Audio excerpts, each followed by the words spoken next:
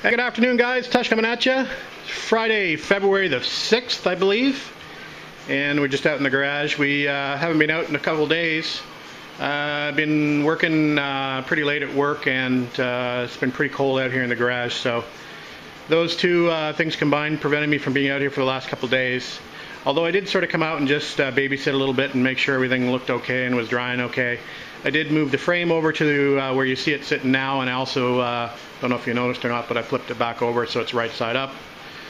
So what we've done today so far is we've just, we're going to get ready to cover the frame up. We don't want to get it dusty because the next step of the process is to clean up all the front suspension bits.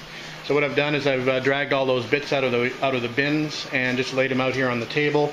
I'm going to try to be a little bit methodical as I go through these and sort of work from the top down on the front suspension. So that would mean that these upper fulcrums and the upper control arms will be the first things to be blasted and painted.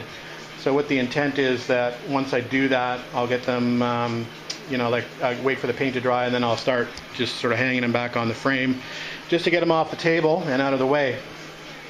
So yeah, I got a pretty good selection of rusty bits here to go through. So that's going to take me a little while. Springs are a pain in the ass to sandblast, that's for sure. I was even thinking about taking them up to the place that did my frame. But we'll see how it goes. I'm going to wire brush pretty much everything first and see how we do as far as getting most of the crud off. And then we'll start sticking things in the blaster and see how they go. I did stick those glass, that crushed glass in there that I had bought to do the frame initially. So I've just sort of recycled those and stuck them in the cabinet blaster, and we'll blast the parts with the crushed glass. I do have some little bits started.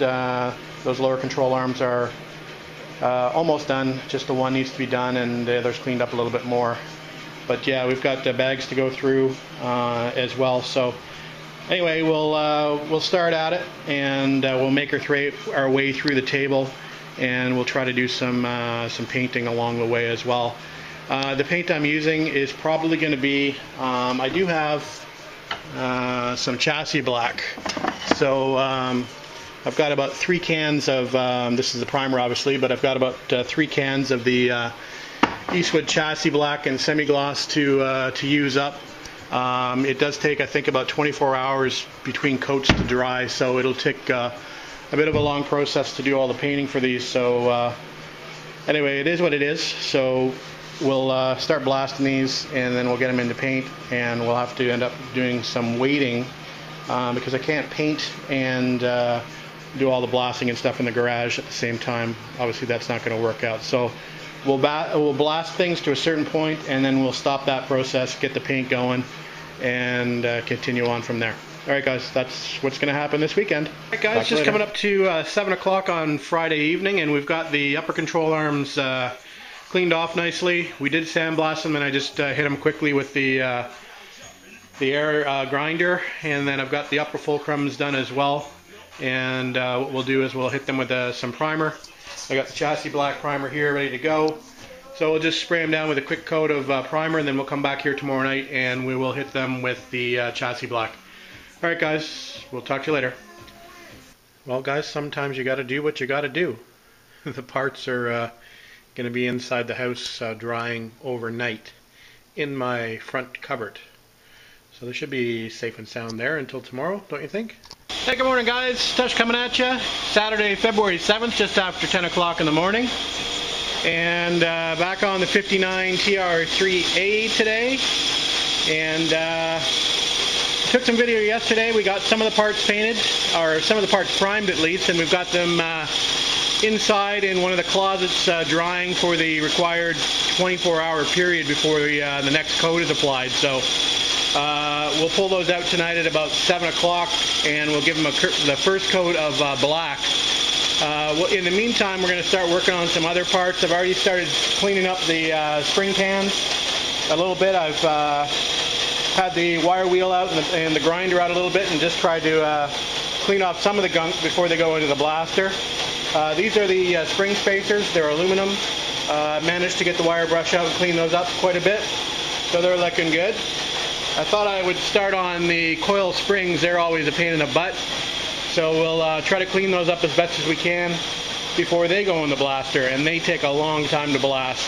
They're not very much fun at all. So we'll do the best we can as far as wire brushing them is concerned. And then we'll move on to some other parts. I really do want to get these control arms finished off, maybe get those into primer tonight. And then we can probably move on to the bump stops for the bottom spring pans. We'll probably do those later on today as well, get those out of the way. So that's it for now, guys. We'll bring you back when we make some progress. Talk to you in a bit. Alright guys, I thought I'd do another quick how-to video just for the beginners out there who are trying to figure out how to do some things at home. And this concerns getting the bushings out of the control arms, the lower control arms.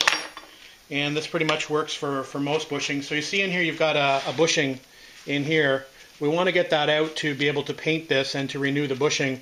So what I normally do is I get, hopefully you can see this, a large socket which will fit on the outside circumference of that bore. And then you want to get a smaller socket that will actually push through the inside of the bore and just sits on the edge of the bushing. Then if you've got a vise, and hopefully you'll have a vise, it's a little bit tricky one-handed, but you can sort of set your vise up so it'll just sort of slide in here. I may drop this and come back, but anyway, so you just sort of set it up.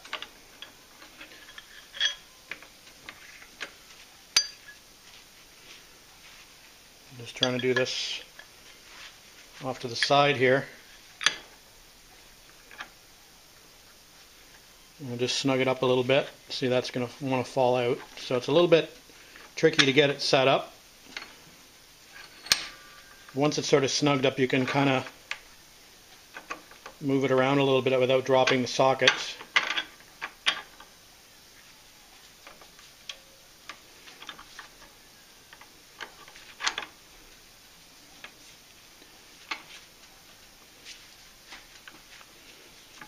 All right, let's try that. So we're just going to crank down on the vise, and you can see the smaller socket moving inside the bore. And while it's moving inside, as you apply pressure, it's pushing the bushing out.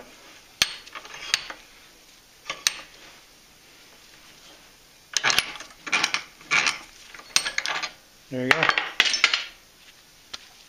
There it is. All right. Okay guys, quick update. It's about 1:20 and we're sort of making headway. We've got some parts blasted and cleaned and hanging.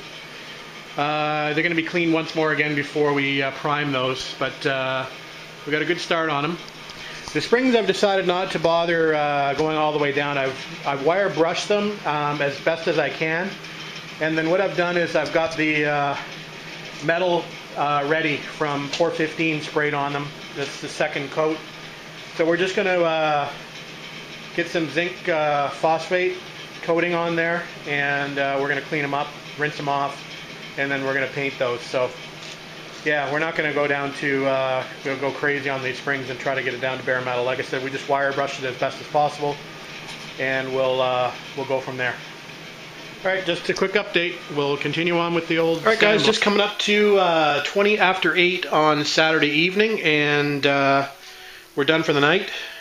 We do have some parts now in primer. This is the Eastwood Chassis Black Primer, and it's black primer. So those are ready to go.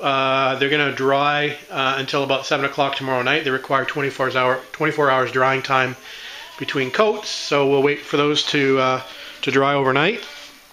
And then we've got some parts that I'd prepared last night. So there's the first coat of actual chassis black on these parts. So again, those will have to wait till about 7 o'clock tomorrow night for their second coat of chassis black, and then those will be done. I did manage to get the springs done. They're supposed to be black as well, but I like them silver personally, so silver they are.